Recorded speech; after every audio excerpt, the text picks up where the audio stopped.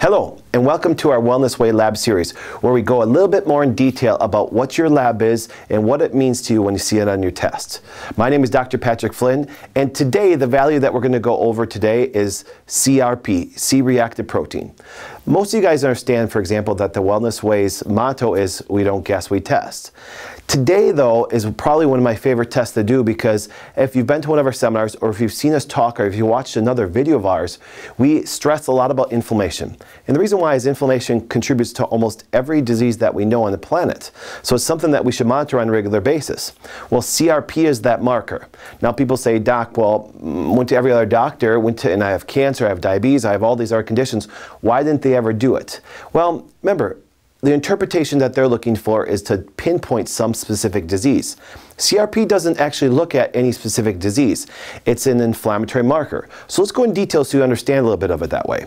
Well, when you have inflammation, the body, for example, ends up with some dead and dying tissue. Or if you have an infection, it creates inflammation. Well, in response to it, your liver responds and releases that protein, C-reactive protein, so then that protein can either bind to the dead cells, bind to dying cells, or bind to bacteria to help it rid it from the body that way. See, CRP, for example, is a very, very important marker because the more swollen you are, the more dead, dying cells you have, the more bacteria you have, the higher it goes.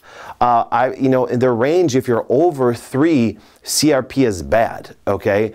But guess what? I've seen values high as 75 and higher. Now, that person is very inflamed. Now, it responds more acutely, meaning the fact that people say, well, Doc, well, I've had my CRP done, and it was less than 3. It was within a normal range. Now, obviously, they say if it's above 1, guess what? It's actually something that can show that you're inflammatory. But above 3 is when it really gets bad, and people say, well, Doc, it's at 0.5. Well, one thing that happens is it's response when there's a very high acute problem. Usually a chronic problem, which is more of a long-term problem, sometimes CRP will actually start to level out and won't be as bad. But when you look at, for example, it specifically goes up under high levels. Now, what happens is this. During times, for example, that you know you have a lot of chronic inflammation, there's other markers that you can go along with CRP that are wonderful, like ESR, which, for example, if you look at the other Wellness Way series, lab series, you can see that ESR is there. But just remember, it's a general marker for inflammation, where the liver now responds so CRP can actually bind to dead and dying cells and also bacteria. Now, the great thing is, see, when the bacteria actually do what? When bacteria in your body, see, what will happen is we have little Mr. Pac-Mans that are running around that actually create and allow and tell the liver to release this protein so it can bind to it. See, the body's pretty smart. See, so CRP, for example, done by other doctors doesn't make sense. But from the Wellness Way approach, we want to see, for example, is there an acute inflammatory response? Is there a little bugger hiding in you that your body actually needs to get rid of that way? And that's why I believe, for example, when you look at CRP, CRP actually gives us a wonderful state of where inflammation is at the body and know if we're more in an acute or chronic stage.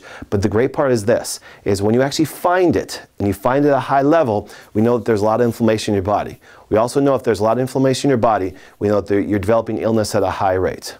So once again, C-reactive protein, guys, it's one of the most important lab values that you can have done on a regular basis when you go in and get checked, because once you find it, it's actually a great state to see what your body at.